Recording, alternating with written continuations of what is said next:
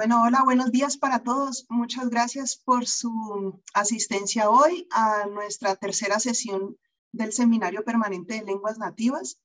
Este año el seminario se está inscribiendo con las dinámicas de la Cátedra UNESCO. El Instituto Caro y Cuervo hace parte desde el año pasado de la Cátedra UNESCO de Políticas Lingüísticas y Multilingüismo, y entonces este año hemos invitado a varios ponentes de diferentes partes, de diferentes instituciones que también hacen parte de la Cátedra UNESCO para que nos pensemos alrededor de multilingüismo y políticas lingüísticas. Hoy la presentación nos la va a dar el doctor Marius Schwartz. Nos va a dar la presentación en inglés, entonces en breve cambiamos de idioma. Su presentación es sobre lengua o idiomas en Sudáfrica, algunos como perspectivas de multilingüismo y políticas lingüísticas con una referencia específica al Afrikaans y la noción de lenguas minoritarias. El doctor Marius, su doctorado es en traducción en la Universidad de Stellenbosch, en Sudáfrica. También hace la maestría en traducción en la misma universidad y su pregrado tiene un pregrado en estudios económicos, filosóficos y políticos, pero también en estudios de Afrikaans, de holandés y de Xhosa en la Universidad de Stellenbosch.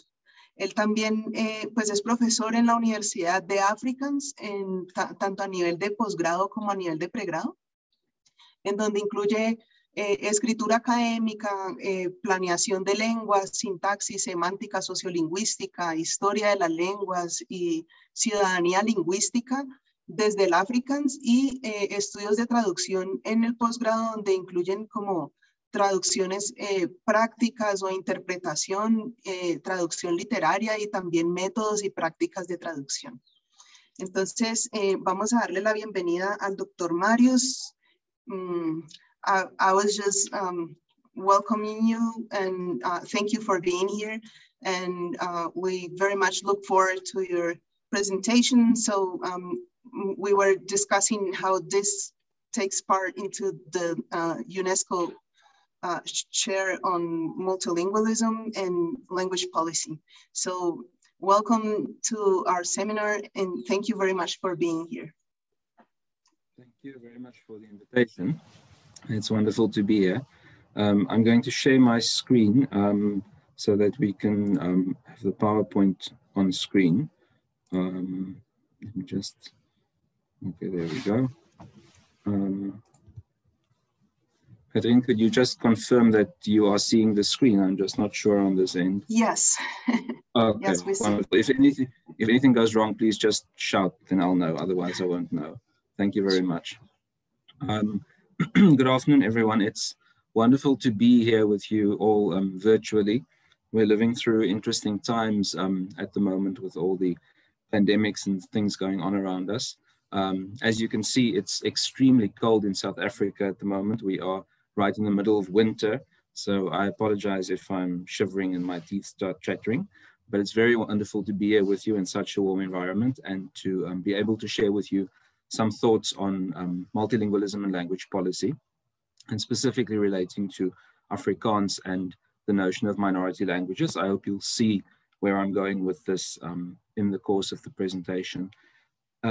My students always complain that I speak too fast when I speak English, because English is not my native language, so Afrikaans is my native language. English is my second language, so I do apologize if it's too fast. Just shout at me and I'll try to slow down ever so slightly.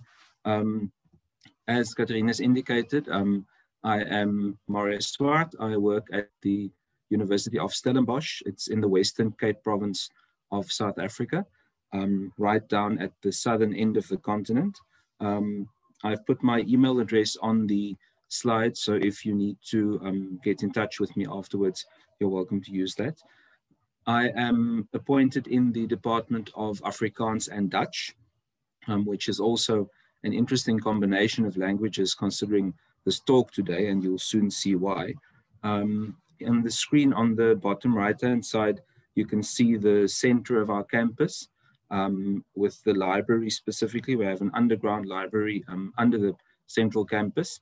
And then on the top right hand of my screen, you can see a long building that looks a bit like a boat. And right up on the 6th floor, if you can see my cursor right about there, is where my office is. I always find it nice to know where someone's coming from. This is just a little map dot, so you can see where you are relative to where I am, right down at the southern end of the continent of Africa. So that's where the University of Stellenbosch is located.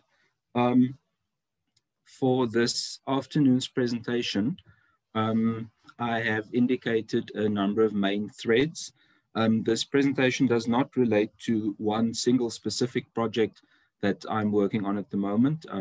It is rather a overview of some thoughts and inclinations I've developed over the time that I've taught language planning and policy, as well as sociolinguistics as a part of my departmental duties within the subject of Afrikaans and Dutch. We will start off by looking at the South African linguistic situation before 1994. As you might know, or possibly not, 1994 was a very significant year in our country's history. It was when we had our first fully democratic elections for the governing party. And after that, I'll look at the issue of two parallel education systems as relates to South Africa and our history. We will mention briefly the way language is treated in the constitution of the so-called New South Africa. People still tend to refer to that as the new constitution, even though it was published and proclamated in 1996. I will make some points about the current situation relating to multilingualism specifically, and then I'll move on to Afrikaans as a kind of case study and look at Afrikaans and its role and position in the higher education environment. I will look at the issue of re-standardization and the notion of linguistic citizenship. I will share some of the latest relevant frameworks and language policies with you, and then explain something quite close to home in the form of a very short overview of our current language situation at Stellenbosch University, which is somewhat unique. And of course, I'm sure we will have some time for questions and discussion after the main threads of my presentation. So let's jump right into the first one. The late sociolinguist and language planning scholar Neville Alexander once made the very important point where he said that if slaves had not been forced to learn Dutch, the language Afrikaans would not have come into existence. Afrikaans was for very long seen as a European language. In Africa, it was part of a piece of history that I'll get to in a short while, to see it as something that was brought to Africa by white settlers and not something local, not something indigenous. And for very long, before 1994, Afrikaans had two official languages, and these languages were English, of course, and then this language, Afrikaans. Afrikaans was standardized chiefly from one of three historical varieties of the language. They were known as Kaapse Afrikaans, Oosgrens Afrikaans, and Oranje Rivier Afrikaans, or Cape Afrikaans, Eastern Frontier Afrikaans, and Orange River Afrikaans. It was standardized chiefly from the Eastern Frontier variety, along with the capital and the monetary power that came along with the mining exploration in the northeastern part of the country. This form became the dominant form. And right from the start, Afrikaans was standardized along lines that were also racially exclusive, because this was a variety of the language spoken almost exclusively by white speakers. English was dominant for the latter part of the 18th century or 19th century, sorry, and well into the 20th century. The development of Afrikaans was part of a Christian nationalist political ideology of the time. And the idea was to diminish the effect of the former British colonial rule that we were under, And the idea was to develop Afrikaans so that it could compete with English on an equal footing.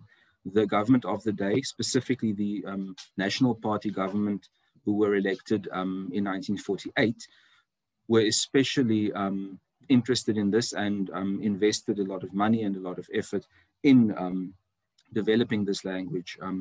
They set up an academy, they set up language bureaus to develop terminology and so forth. And they also instituted the language in the educational environment. But the history of Afrikaans is unfortunately also a history of standardization that was very exclusionary. This variety that the standardized form of the language was based on was always a variety spoken by a minority group of speakers, by less than about 40% of the total speech community of the language. So Afrikaans relates very strongly to Dutch, obviously, and for very long, other influences on the language were simply denied or not acknowledged, whether explicitly or implicitly. Afrikaans was always a language with numerous influences from Malay, from Portuguese, from Arabic. The first Afrikaans that was written in Arabic script as well. And from the start of the development of this language, there was this tension between different groups speaking different varieties of this language. One of the most notable examples of this kind of tension was the establishment of the GRA, or the GRA. It stands for the Genootskap vir Regte Afrikaners, which means the, what shall we call them, the Association of True Afrikaners.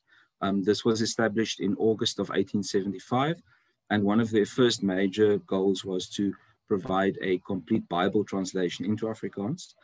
They also separated 3 varieties of Afrikaans based on the ethnicity of the speakers at the time. They were big role players in cultivating a variety of Afrikaans that also started informing parts of the standard. But the standard of Afrikaans, standardized Afrikaans, was very, very reliant on Dutch at the time. Alexander has referred to this as the gaping hole between the street and the standard. There was also the explicit exclusion of so-called colored speakers, or colored Afrikaans, or Kaaps Afrikaans, Cape Afrikaans as you could call it, and the non-acknowledgement of the English influence on Afrikaans. Afrikaans has always been influenced to a great extent by English, but this was not politically fashionable at the time to acknowledge this. So with the standardization of Afrikaans came a lot of purism, a lot of exclusion. For very long, the standard variety was called beskaafde, algemeen beskaafde Afrikaans, or so-called civilized Afrikaans, following from the Dutch algemeen beskaafd Nederlands. And all of this contributed greatly to nationalist ideas and ideologies surrounding language, and the so-called taalstryd, or language battle. Many scholars have written good research and extensive material on this issue, so I'm not going to cover the history of Afrikaans in any great depth this afternoon, but it is important for you to have this kind of an overview of the fact that the history of Afrikaans has always been a history marked by a measure of conflict and tension between different speaker groups. As you know, the pre-1994 government instituted the disastrous apartheid policies, whereby people were separated into different parts of the country and even different parts of towns based on the color of their skin. And Afrikaans was also in the crosshairs in this regard, with it always having a very diverse speech community, and always having had a very diverse speech community that now had to be artificially separated as though there were different kinds of people. So one of the most explicit ways in which this separation of people into different groups was effected was in the educational system. For very long, our country had, in practical terms, 2 parallel educational systems. One system for so-called white students, and another system for all students who were not white, or seen as white by the government of the day. the most explicit form of this racist and racialized view of education and language in education would be the so-called Bantu Education Act of 1953. Up to that point, the control of so-called Black student schools had been chiefly in the hands of missions and churches. As a part of the Bantu Education Act of 1953, this control was removed and given to the state. The implicit goal with this policy was to separate children based on the same ethnic lines as was being done throughout the country, and to give the Black children an inferior education so as to guarantee a supply of cheap labor, basically. Much less money was spent in the school system than in the white school system. This was later extended to post-school training with the University Education Act of 1959, the establishment of so-called Bush universities. You can see the extremely pejorative term there. And later with the Colored Persons Education Act and also the Indian Persons Education Act, as well as the formation of the geographical locales called the homelands, which is another interesting point. Language was used very overtly, very obviously and very clearly to separate people into so-called ethno-linguistic groups. Many of these distinctions were artificial more than real or practical, but they had a significant foundational importance, pardon me, within the apartheid system, because of course the apartheid system was nothing else than a remnant of the British divide and rule system, whereby you could keep people in a subservient position much more easily if you could split them up into different little groups.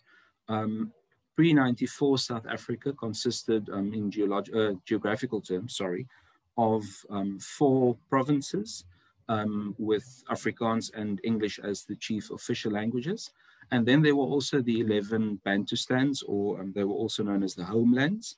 There were the 4 independent homeland states, the Transkei, Ciskei, Bophuthatswana, and Venda. And I've put in square brackets within the round brackets the main languages spoken in each of those groups. And you might want to make a mental note of these languages because you will see them again in a short while. Apart from the 4 independent DBVZ states, there were also the so-called self-governing states of Kangwane, KwaNdebele, KwaZulu-Leboa, and Kwakwa, with their subsequent main languages as indicated in brackets again. The fact that Afrikaans was so prevalent in society, including the education system, caused a growing stigma of Afrikaans to be seen as the language of the oppressor. Afrikaans was an extremely important part of the Christian nationalist ideology of the National Party government of the day. It was the language by which much of the apartheid policies were enforced.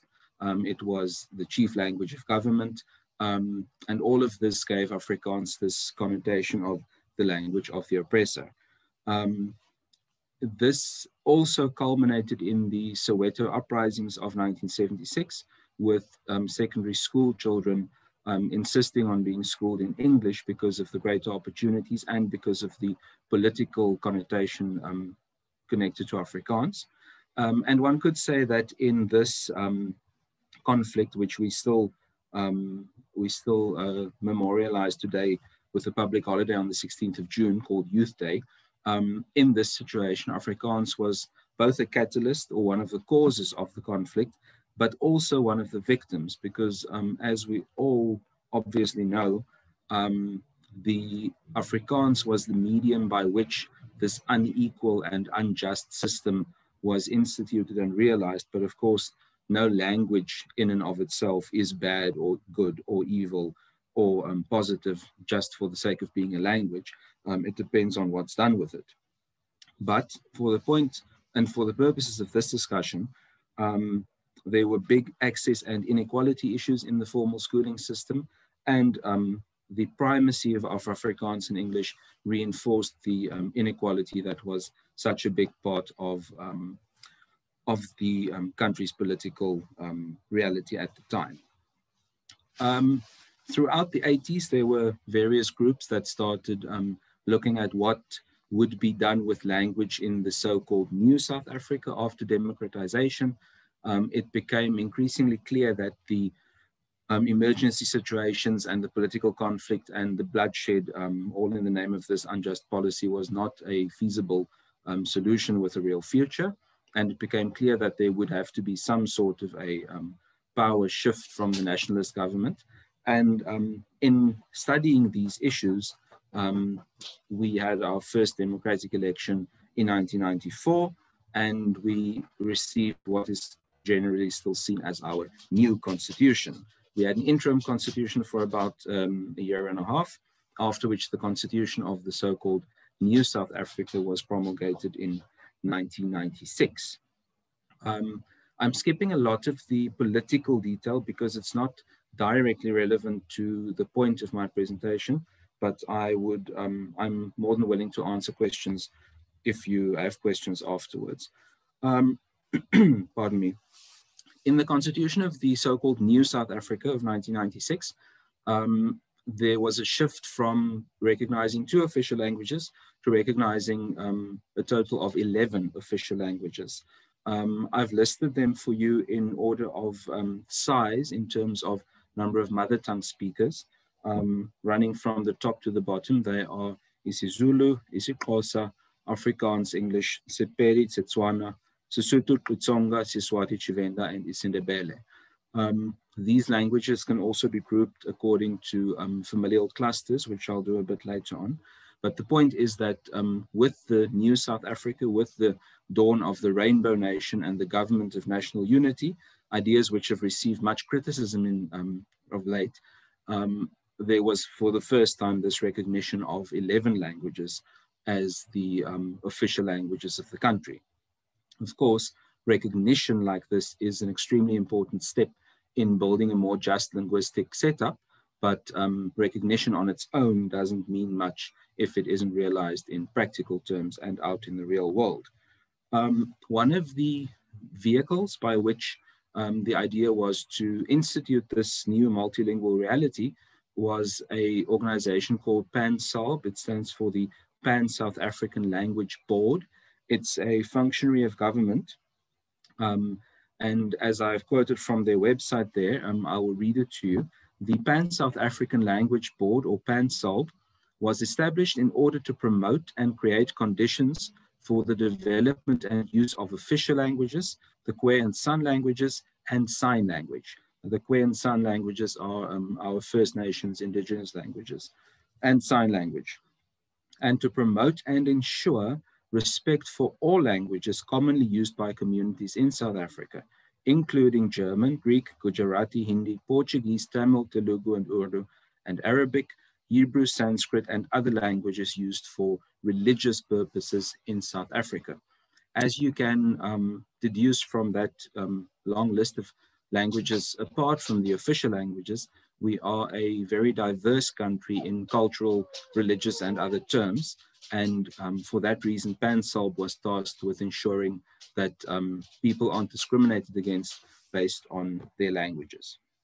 Also, the idea was to rectify the ills of the past and to ensure access and participation for all people in all levels of South African society. In our constitution, it is stipulated that languages should have what is called equity and parity of esteem. It also stipulates a number of possible steps and goals to realize this.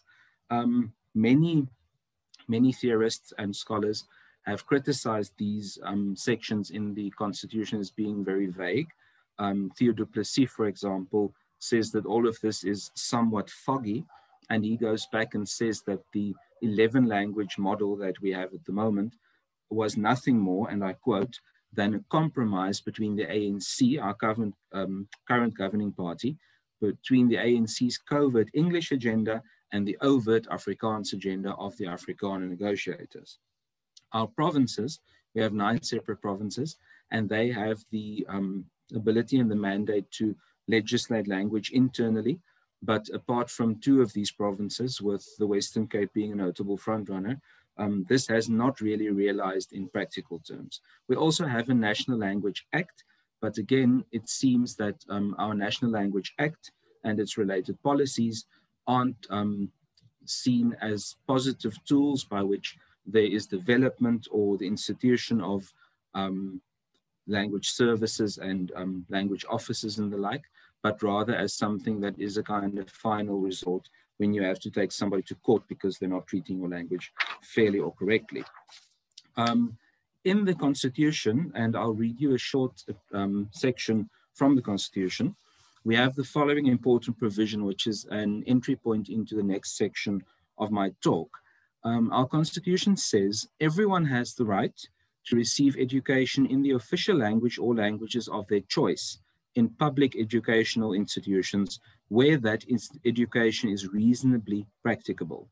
In order to ensure the effective access to and implementation of this right, the state must consider all reasonable educational alternatives, including single medium institutions, taking into account equity, practicability, and the need to redress the results of past racially discriminatory laws and practices.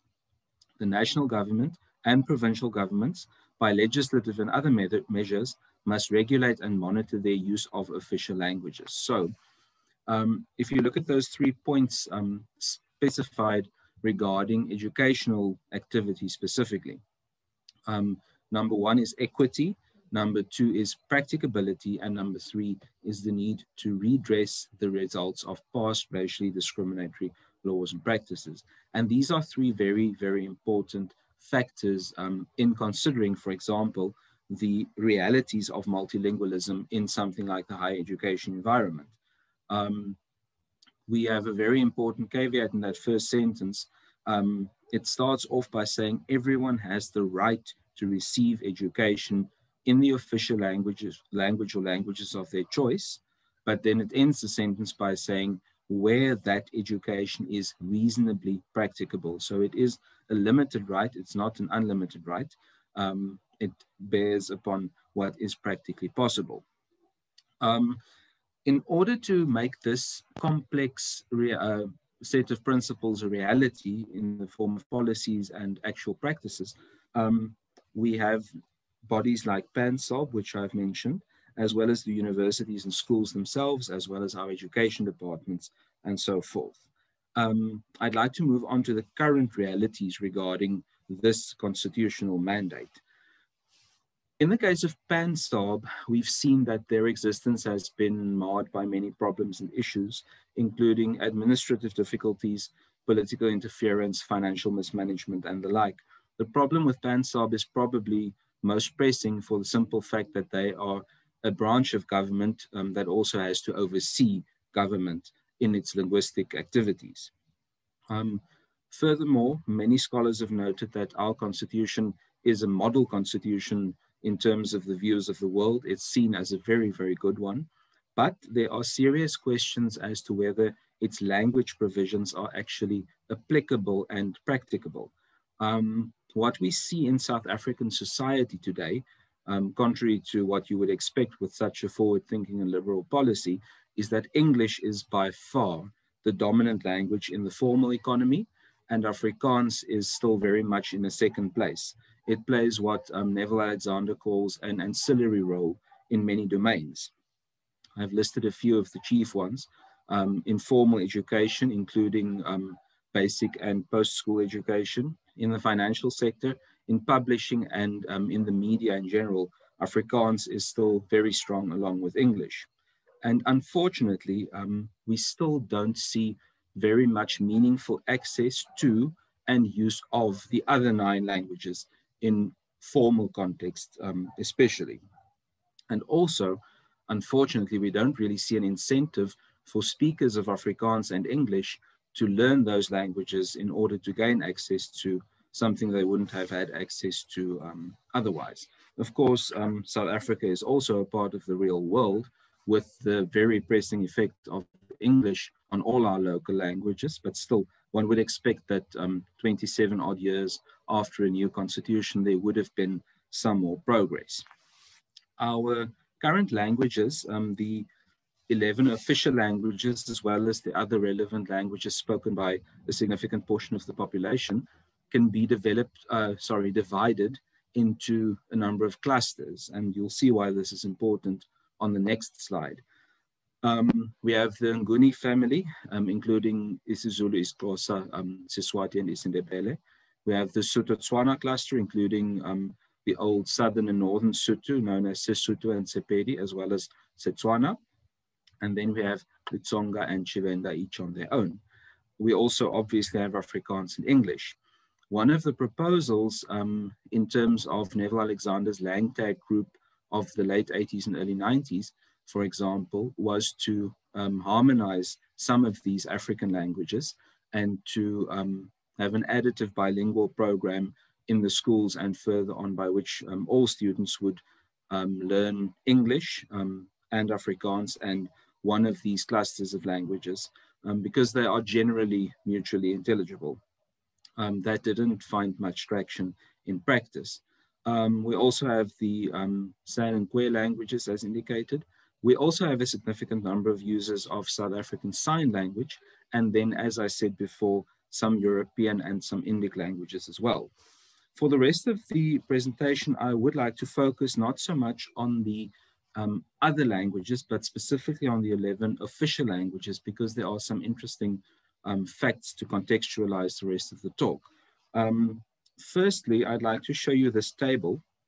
It's made up from the latest relevant census data that we have available. And it indicates the population of South Africa by their first language and their population group. In other census data, you might also call the population group the race or the ethnicity. Unfortunately, much of our government and their interaction with public data is still based on these categories, these essentially nationalist apartheid categories, but this is how the data is reported, so I will present it as such. I'd like to draw your attention specifically to the first row, where we have the distribution of Afrikaans in terms of mother tongue speakers in the various groups. You'll see that Afrikaans is spoken to a large extent by white speakers, and that it's also spoken to a very large extent by so-called colored speakers or brown speakers, as we refer to them in Afrikaans. And then with very small groups of Indian and Asian and Black African speakers, and quite a significant number of people indicating their population group as other on the forms. On the right hand, we have the percentage of the total, where we can see that Afrikaans, according to that census data, is spoken by about 13.5% of the South African population as a mother tongue. And if you look down the table, you'll see that that means Afrikaans is the third largest language of the 11 in terms of its number of mother tongue speakers. The largest one being fifth from the top is isiZulu, and the second largest one right above that is isiXhosa, which is a local Nguni language down here in the Cape where I'm from. It's also important to note that if you look at the percentages in the top row again, that 75.8% of all colored persons in South Africa indicate that their mother tongue is actually Afrikaans. And if you go into the numbers of that distribution, you'll see quite clearly that despite the fact that the white variety of Afrikaans, the Eastern Frontier variety, was used to base the standard form on, this is not actually the variety spoken by the biggest proportion of speakers of Afrikaans. And I'll show you how that works in a few slides from now. But yes, the important point from this slide is that it's not really possible to delimit a single national language in South Africa. The biggest one is spoken by only 22.7% of the population. It is an extremely diverse linguistic situation, with even the smallest one of the 11 being spoken by around 2% of the population. And of course, 2% doesn't sound like a very significant number, But if you consider that it's on a population of around 50 million people, it is a significant number of people. So this is the basic raw data that I'll be referring back to. An interesting add-on to this is to have a look at where these languages are spoken. And for this, I've gotten a very nice map from the Brand South Africa website. And I think the most obvious notable point is the large area in this light green color to the left hand of the map, which is the southwestern and northwestern part of the country. It matches very closely the borders of the old Cape province, and you'll see that in that very big geographical area, Afrikaans is by far the dominant language, with small pockets of other languages. For example, down here at Cape Town, at the Cape of Good Hope, there is a little English dot there in Johannesburg and so forth. You can see that English is basically dominant in the metropolitan urban areas. So up there in the Joburg, Johannesburg, Pretoria area, and down here in Cape Town, you'll see a lot of English. But other than that, in rural South Africa, it's not a dominant language by any means. You have this big area where Afrikaans is the dominant language. And then you have Xhosa over here in the old eastern part of the Cape province, now known as the eastern half of the Eastern Cape.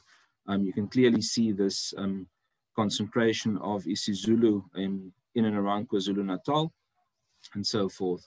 So you can see that these languages are distributed geographically in quite an interesting fashion.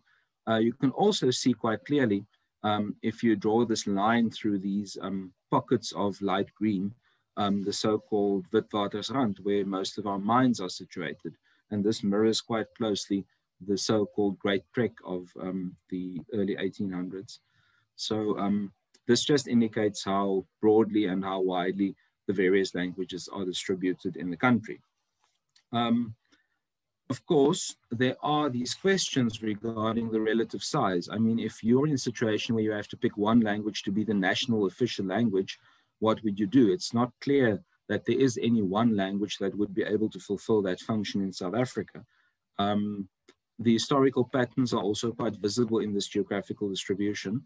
And this leads one to an interesting question with regard to the notion of minority languages on the one hand, but also linguistic minorities on the other.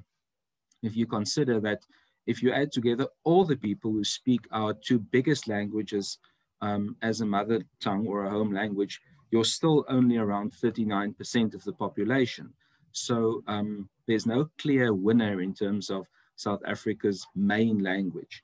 That role is fulfilled by English, and mostly by English as a second or a third language. So English is very widely distributed in that term, but not in terms of being spoken as a mother tongue.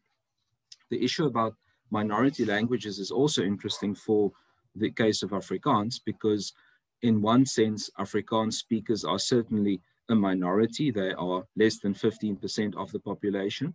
On the other hand, as a group, they have significant cultural and financial capital, and they are the third largest group of the 11 mother tongue speaker language groups. So this problematizes the use of scholarship relating to linguistic minorities as used in mostly Western contexts. And this is another interesting example of how we in the Global South need to develop our own epistemologies and methodologies for understanding and studying these issues. So moving on from this, I'd like to move into a bit more detail about Afrikaans, specifically in the higher education environment. Since 1994, but especially since the early 2000s, there's been a steady decline in the use of Afrikaans in higher education. The group of universities called the HAUs, or historically Afrikaans universities, have all moved away from Afrikaans to varying degrees. Most of them have become fully English. Some of them have retained some form of bi or multilingual language in teaching and learning. There are some experiments with using translation, interpreting, and other forms of language practice to ensure access. But mostly universities in South Africa are seen as national assets that should be accessible to all people from anywhere in the country. Our government does not want universities separated on ethnic or tribal or linguistic grounds, because any university should be accessible for any child from any of our schools. There is even some explicit hostility from some levels of government regarding Afrikaans specifically. I've brought along a small newspaper article. I hope it will show up if I open it up now. For example, this is our Minister of Higher Education and Training, and you can see his opinion. There are problems when Afrikaans is used as a means of instruction. Of course, this has a longer history in terms of the fact that Afrikaans is seen to be a remnant of an apartheid past. Many of our people in positions of authority see Afrikaans as something that is used to bar access to all students, especially previously disadvantaged Black students. And for that reason, there's much pressure on higher education institutions to limit the use of Afrikaans. Very often, this is also because of the fact that Afrikaans is equated to a white language, which is, of course, fundamentally incorrect. And apart from this, there's also the large prestige of English in formal contexts, including the educational context. I'd like to show you something interesting relating to this point, and it's a quote from a scholar with the name Herman Gilomeer from 2003. At the time, many people thought he was being alarmist and ridiculous. He said in 2003, while the Constitutional Court has not yet sat on the issue of language rights, the general impression is that it will be indifferent or hostile to the idea of minority cultural rights, and much more interested in the right of the majority to have access to all educational institutions in their language of choice. At the time, people thought he was being ridiculous, but this has actually played out exactly in the fashion that Gilomeer predicted. We've seen a number of test cases of university language policies being taken to the Constitutional Court, and without fail, the Constitutional Court has favored broadening access rather than having a specific minority and their rights protected in the higher education environment. This is probably in some part related to the outdated notion of the language of the oppressor, this being Afrikaans, but also to the fact that that perception of Afrikaans is still very prevalent in society. Since 1994 and the so-called New South Africa, our Department of Higher Education and Training has built one additional university, and I found quite an interesting illustration of the problems that this attitude causes at ground level for those of us standing in front of classes of multilingual students in a multilingual environment.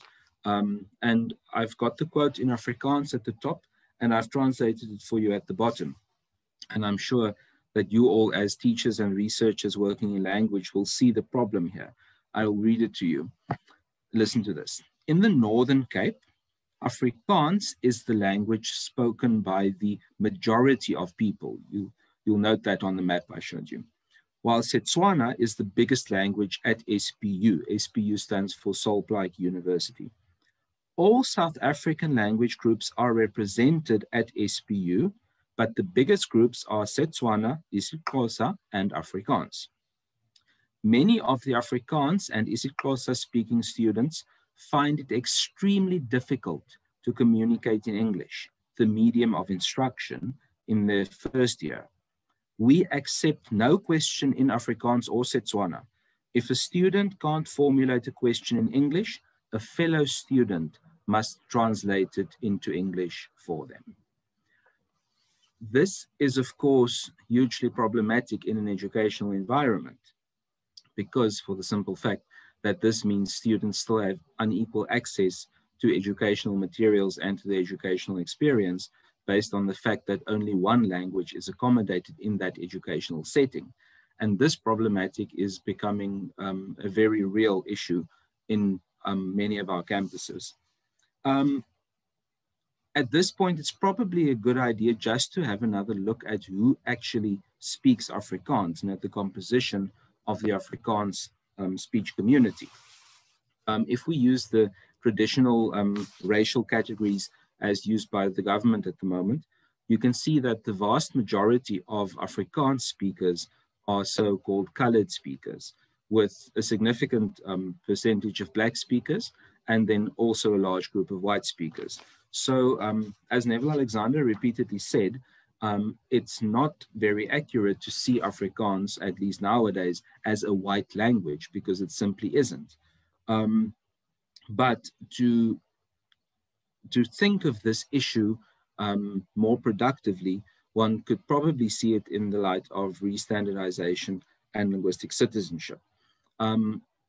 Despite the fact that so-called colored speakers are such a big part of Afrikaans speakers, and that Afrikaans has such enormous value in the South African environment, we still see that colored students have the lowest enrollment rate per capita in higher education, for example, whilst white speakers of Afrikaans are part of the richest and most employed and most privileged class in the country. Of course, this is not just a result of language, but language certainly plays a significant part in maintaining it. The CARPS referred to in the heading of the slide refers to the largest variety of Afrikaans, so-called CARPS or Kaapse Afrikaans. And this is more than just an ethnolect. Frank Hendricks calls it a working class variety. Vic Webb says that this is one of the two mutually exclusive parts of the Afrikaans speech community. And this raises questions in terms of what we should be doing with which version of Afrikaans. Because if the current standard is not based on the version spoken by the largest group of people, isn't it time to stop it and destandardize it and construct a new one, or just leave it in a destandardized state as such? To think about the future of these issues, I like to use the lens of linguistic citizenship as used by Chris Stroud and others in the South African context, where Stroud says, what we need to solve some of these problems is a political philosophy of multilingualism. He reiterates the fact that despite being a part of one of the biggest language groups in the country, and despite understanding one of the most valuable languages, colored speakers are still marginalized, and they are still discriminated against because of the specific variety of the language that they use. And Stroud wants these identities to become empowered, as he says, so as to be in a position to access a greater and more equal share of society's symbolic and capital resources. And this is why the issue of Afrikaans and other indigenous languages in higher education is so important.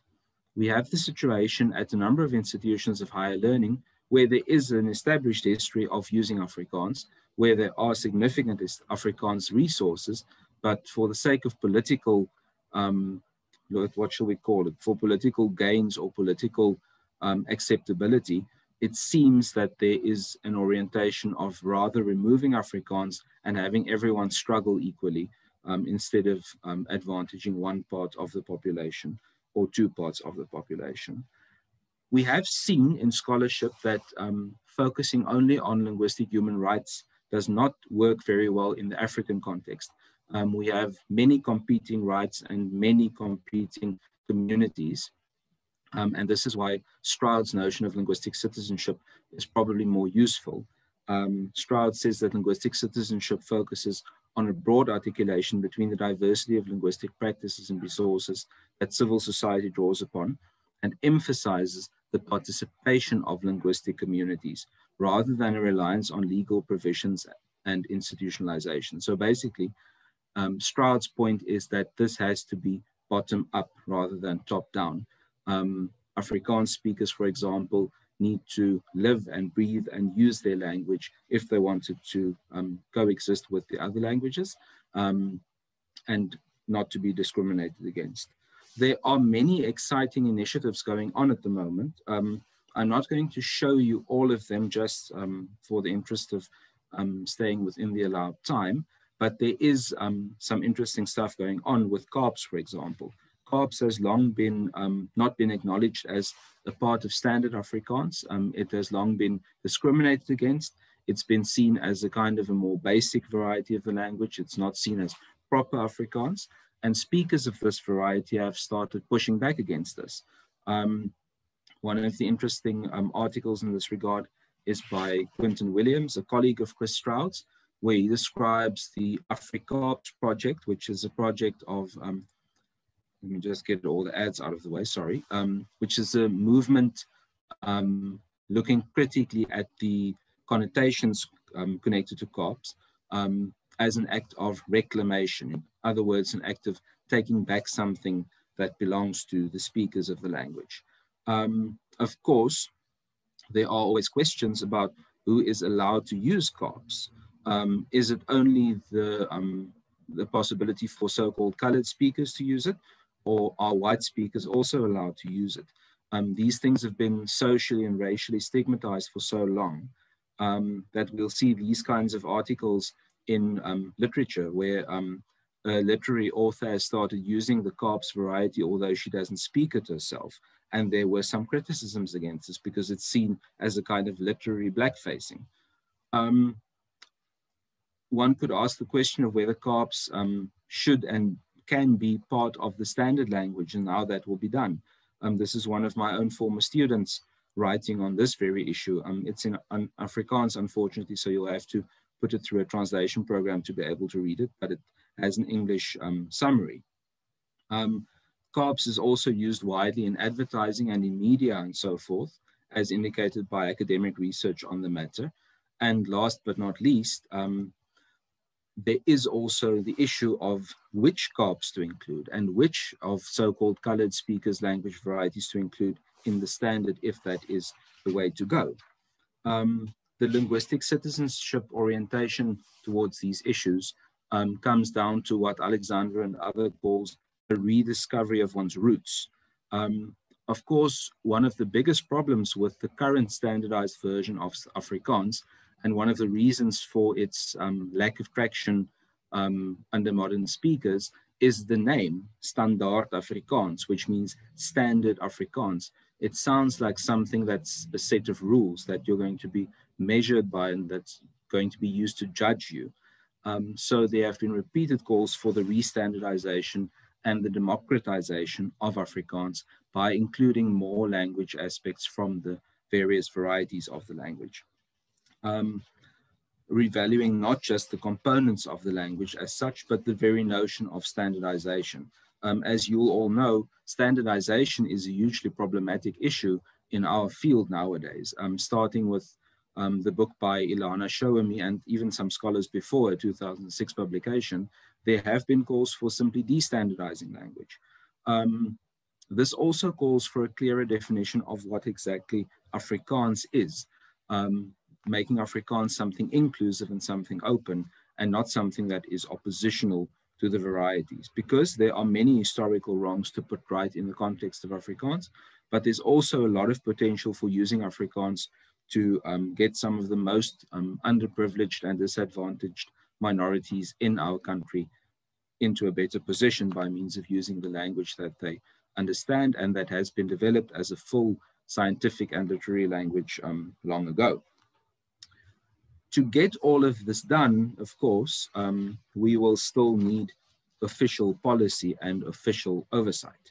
So in the second to last part of my presentation, I would like to move on to the current situation in terms of the rules governing language policy in the higher education environment.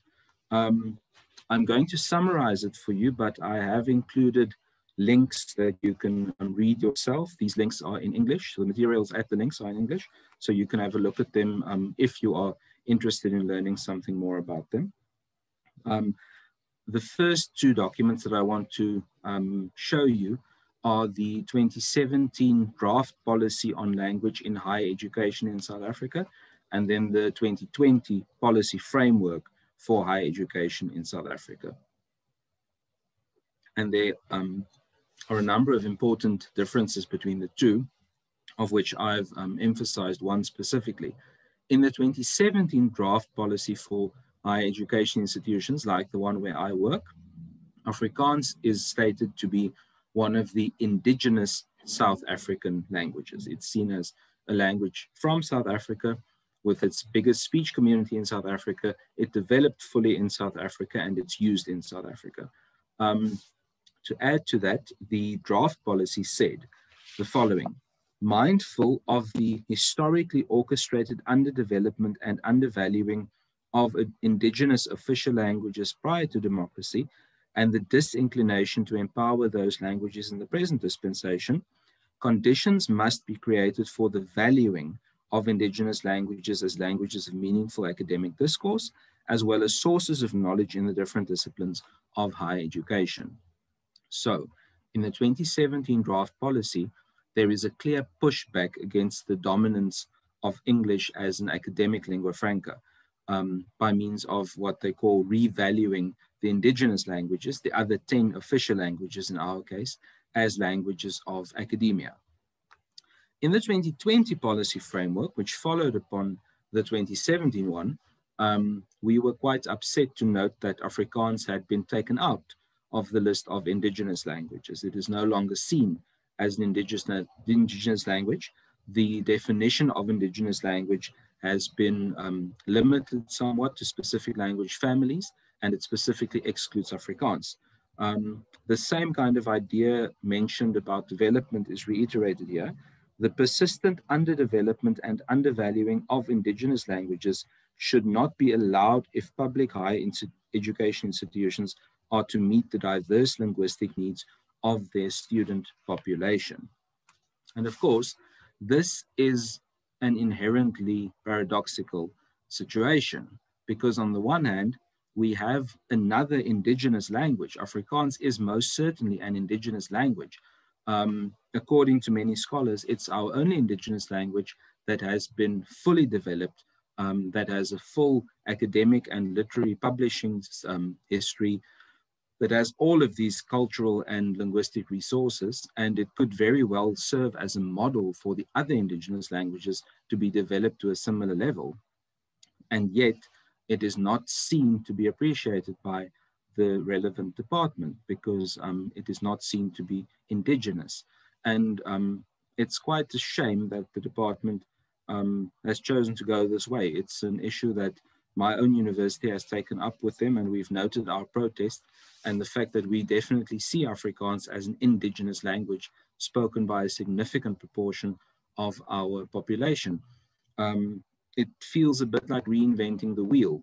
If one doesn't acknowledge the fact that you have Afrikaans as a resource and you exclude it as one of the indigenous languages, it leaves it in a sort of limbo.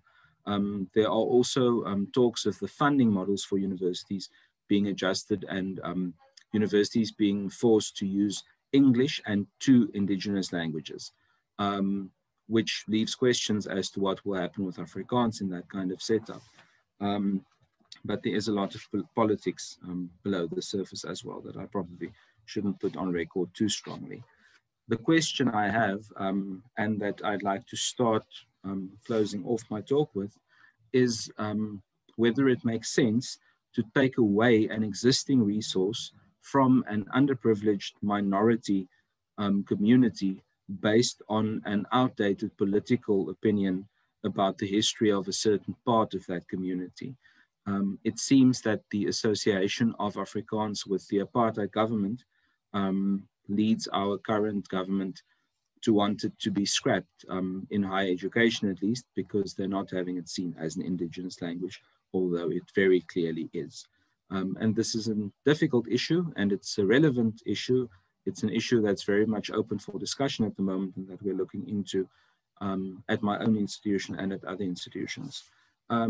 At my own institution, we've gone through various iterations of different language policies. We are, in fact, one of the HAUs, the historically Afrikaans universities. We were seen for very long to be an Afrikaans university. In the recent 2 language policies that we've written up, we have seen the greater prevalence of English.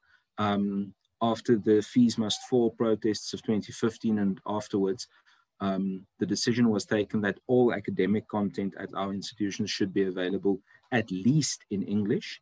with significant portions still being available in Afrikaans as well.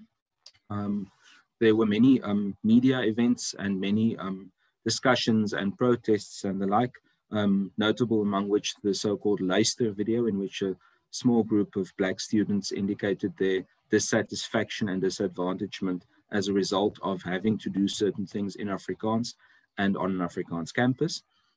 There was pushback from the other side as well, with an equivalent video called Listen being made later on, with Afrikaans students indicating their disenfranchisement in terms of not being able to use their language. And so it's another indication of a linguistic human rights approach not really being the solution, because if you guarantee people equal rights, but those rights are mutually exclusive, you do have a bit of a problem.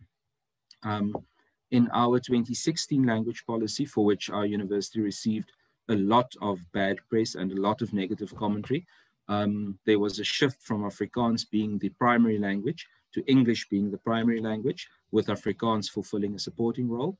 There was also an important shift of the Afrikaans versions of documents no longer being the default valid version in case of court cases and so forth, but the English version being that, and the Afrikaans being a translation. Our policy is now open for revision.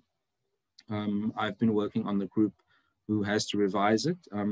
There was a first round of public commentary in which there was significant public commentary, and the second draft is now open for commentary after revision.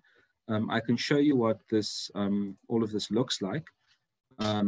It's on a website that indicates the various versions of the document, and I think for those of you interested in language policy as such, this document can be especially interesting because this indicates where changes were applied in the second draft of the policy. You'll see that significant input has been added. Sorry, I just have a dog talking to me as well. Significant changes have been brought about in terms of an evaluation and an appreciation of multilingualism. And we've also added many practical steps like translanguaging and so forth. So you're welcome to have a look at that. And this is just to indicate the kinds of things that we're busy with in our institution. One of the few institutions where we did not simply go for saying, well, to hell with all the other languages, we're just doing everything in English for now. Although for people who feel very strongly about Afrikaans and who have good reason to feel very strongly about Afrikaans, of course, there is always too much English and not enough Afrikaans. So you're welcome to have a look at that at your own leisure. The basic idea with our language policy is to embrace multilingualism, including things like translanguaging, and to include the public and our students in constructing the new policy. We're not entirely clear on the issue of the indigenous language aspect relating to Afrikaans. As I said before, from a research perspective and from a scholarly perspective, Afrikaans is most definitely an indigenous language, and trying to make it out as anything else is simply a political move. And yes, we are pushing back against that as far as we can. But of course, laws and legislation come from above. And at the end of the day, we have to submit to them if we want to be part of the people living in a country. So we do have to follow the rules, but we are noting our protest in this regard because this has massive implications for all the other languages. If a well-developed academic language like Afrikaans can this easily be scrapped, we are probably on a very slippery slope to a situation where English will be the only language of higher education and later on of formal basic education as well. And we don't want that. And that's basically my whole story. So thank you very much for affording me the opportunity to share some of my thoughts with you. And I would welcome some questions and discussion. Right at the end of my slides, you'll also see a list of references. It's not an exhaustive list. It notes the most important ones. If anything is unclear, you're welcome to, yes, to contact me for some more details. So that's the presentation, and I'll welcome any questions. I'm just going to stop sharing my screen here. Yes, thank you. Thank you very much for this talk. And we have received quite a few questions that I'm just going to pass on. So one is regarding the basic education system, because you did talk about university languages, and how is basic education or school system, how is it, how is that important on? Is it on in English? Is it on their different languages that they have? And do all languages have a writing system? So that's one question, and then I'm gonna pass the others on. Okay, let me start off with that one. Yes, I did skip over that to a certain extent. The education system that we used to have before 1994, it doesn't exist officially any longer. So on paper, we have a system where children are able to go to school in the language, in any of the official languages of their choice, basically. These languages all have writing systems as well. What we see in practice is that children tend to be able to have their basic, sort of their kindergarten level schooling in their home language. But by the age of 9 or 10, by what we call grade 4, they typically switch to English only if they speak any other language than Afrikaans. Afrikaans still goes on up to the grade 12 level where they leave school. So in the school system as well, Afrikaans and English are very prevalent, with the other languages basically only having a supporting role and a limited subject choice presented in those languages. They are presented as language subjects, but very little subject content is produced or presented in those languages. So this is actually a remnant of the previous system that we're still working on. I hope that answers the question. I think it does. And then a follow-up question to that is, what are the language requirements for university access? Do they have to present a language requirement test? And then how do people associate to language, given that most of the education is imparted in English? And then what makes them not give up their own language and just people start speaking English in order to have access to job or education, as you mentioned? Yes, that is, unfortunately, that is exactly what we're seeing. We're seeing the fact that English is becoming even more prevalent for the fact that it has this prestige value. It has a value in the eyes of the public of being able to give them more opportunities and greater social mobility.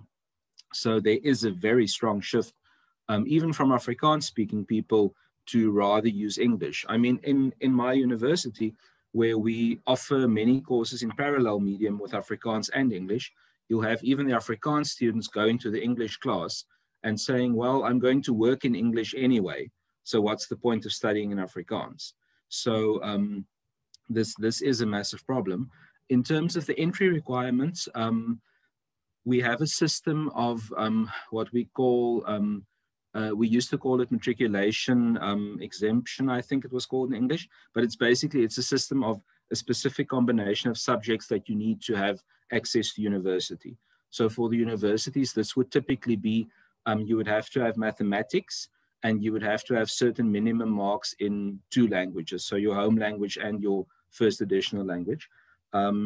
Again, English is generally a requirement because you can't really get your grade 12 certificate if English isn't at least one of your 2 subjects. So our school children tend to have English at least at a first additional level, but most of them, many of them have it as a home language level subject, even though it's not the actual language they speak at home, with all the subsequent educational difficulties that follows from that. But we are seeing a massive shift away from all our other languages to English because of these reasons. Thank you. And we've got another question from Jose Alvarez. He's asking, is it the case that Afrikaans is somewhat tainted by the fact that original being a Creole language? Yes, I think not so much by the fact that it was a Creole language. I think for very long in the standardization of Afrikaans, the people working on it at the time did not want to acknowledge that it started as a Creole language. Of course, nowadays, we generally see that all languages start as Creoles in some way. I don't think Afrikaans is tainted by that. I think Afrikaans is tainted by the fact that it was made out to be a white language for so long, and that it was so closely associated with the nationalist government. So yes, Afrikaans definitely has a number of negative connotations. And in big parts of the Afrikaans speech community, people are saying, well, why does it care about us now, all of a sudden? And a large proportion of speakers will say, well, this largest variety COPS, it has been there all along without the protection that the standard variety has. So why would you want to pull it into the standard now? It's going to be fine on its own. And that's not an invalid point. We see more and more literature being published in the COPS variety and so forth. So it's a very vibrant and growing variety. But yes, the standard version is definitely tainted. Thank you. And I have perhaps a last question, and it caught my attention given the linguistic reality here in Colombia. So it is said that there are about 67, 69 different languages spoken in Colombia besides Spanish. And we do have many differences from what you showed us from the linguistic policy, and also our constitution doesn't recognize national languages, just one national language, where speakers of different languages are, they have their own language in their territory, and that's fine, but there's no such thing in the constitution that their language is also official in the national territory. So it caught my attention when you mentioned perhaps your second to last slide about translanguaging and how to implement that into education. And I wanted to ask you, how are you guys thinking about translanguaging being included in the education system? I think the biggest issue that we have to deal with is that we have these 11 official languages and we don't have them on equal footing in formal education. But we have the children speaking those 11 languages all over in the formal education system. And I think the translanguaging is firstly about recognition, and of course about the pedagogical value that we have when people can use their home language. In our classes, for example, you would typically have a group of, let's say, 200 or 300 first-year students, and you'll have at least 6 or 7 of the indigenous languages speakers having those languages as their home language in that group, even though they're all studying English. And the idea with the translanguaging is twofold. It's firstly about being more open and welcoming and not forcing people into their second or third language when they're still struggling to learn concepts and to start to grasp with or grapple with things. But also it's about the very practical issue of getting these languages on a more equal footing and showing our kids that, you don't need to study only in English to develop yourself and to develop your knowledge. English is not the only way in which you can do that. I think we're all very aware of the teaching and learning value of using the student's first language. And that would be a very specific goal in mind to develop those languages as well. At the moment, we don't really see an incentive from government or from any other formal institution to develop these languages. Afrikaans developed to the point where it is now because of massive investment from the government at the time. And we're basically looking at ways to do that from the bottom up, and translanguaging seems to us to be one of the ways in which we can do that. Our country has a very bad history with people being told to use one language. When the British took over from the Dutch, for example, they anglicized the schools, the churches, everything. Children they would get a set of donkey ears to wear if they dared speak Afrikaans in a classroom. So we've been marred and tainted by that kind of history. And there's a long history of people being forced to speak a specific language if they want to fit into a specific space. So translanguaging is basically a pushback against that, welcoming the languages into that space and showing people that you can use your own language at every level of society. That's the ideal. I mean, it's not, in practical terms, I mean, as somebody who teaches myself, it's not that easy, but it's something we really want to create an environment for. And in that sense, do you expect teachers or instructors to be multilingual in all of the different kids' languages? No, that would never be feasible. I think English would very much remain the basis, but I think it's a matter of utilizing what you have at the time when you have it. Typically, there will be more than one speaker of a given language in a given group. So you can, you can do it differently. You can divide the bigger groups into smaller groups and, separate them per language or spread them out per language, and people can learn each other's terminology and develop conceptual issues and so forth. But that would very much be without the, with the lecturer or the tutor taking the role of a facilitator, which is also something we feel very strongly about, sort of equalizing that relationship with all the pedagogical advantages that holds. Thanks. I'm gonna pass. I'm gonna try to combine two questions that we've got from Mauricio Ramirez and David Alarcón. So Mauricio is asking, how is the South African government protecting minority languages from disappearing? And perhaps it has to do something with the question from David Alarcón, who's asking, has social linguistic helped in some way to solve this linguistic and identity issues? Yes, I think I'll start with the social linguistic issue. Yes, I think the sociolinguists are probably the people who have the best perspective on these issues, because for so long there's been this artificial separation of the economy and education and language as though they're separate things.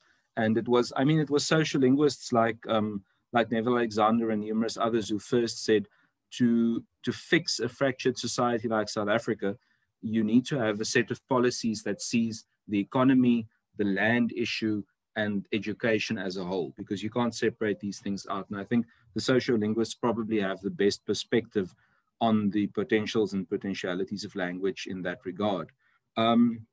Regarding the protection of the minority languages, I probably shouldn't say that government is doing nothing, but it's close to nothing. There just isn't an incentive. If you look at our governing party's own policy documents from the late 80s and so forth, at the CODESA talks and at the talks for the new constitution, language was never a priority for the ANC. It was sort of assumed that it would be English. And I think they were basically caught off guard by the insistence upon all the other languages and upon Afrikaans from the Afrikaans negotiators. And they saw this 11 issue as kind of a, just everybody's pacified and happy because all the languages have equal rights, and not really thinking about the implications of what would be expected of those rights. But yes, very little. If any of the audience members want to just go and Google PanSalb, for example, and try to find out what they are doing and see the kind of problems they're facing, it's quite clear that there's not much is happening, unfortunately. Well, thank you very much, Dr. Zwart, and this has been very inspiring, and I think we do get a feeling that we've got similar issues on how to solve multilingualism so we get these different settings where you may get everyone to just speak one language and make just one national language, or try to face this difficult multilingual setting that we do need to find different ways of tackling this. So thank you very much for your talk, and we expect to be able to see you in person in a different non-COVID situation in the future. And yeah, we'll be in touch. Thank you very much. I hope so. Thank you very much, and thank you for listening. I hope you could follow everything, and I think you have a copy of my slideshow, so you're welcome to distribute it to the participants if you want.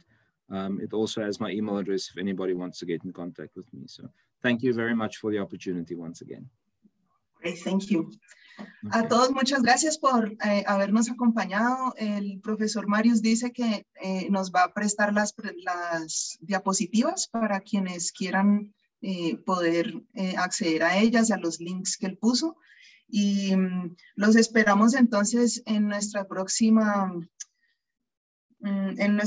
sesión, que va a ser el 23 de agosto. Les confirmamos en nuestras redes. Y vamos a estar hablando también con alguien que tiene una experiencia muy grande, pero esta vez en México, con la profesora Aileen, quien ha trabajado durante 25 o 30 años con profesores indígenas en México y cómo aplicar procesos de educación en la propia lengua. Entonces, a todos muchas gracias por hacer parte de este seminario en el que nos estamos preguntando sobre lenguaje y en este año sobre políticas multilingües y políticas lingüísticas como parte de la cátedra UNESCO de la que hace parte el Instituto Caro y Cuervo. Los esperamos entonces. Muchas gracias por su participación.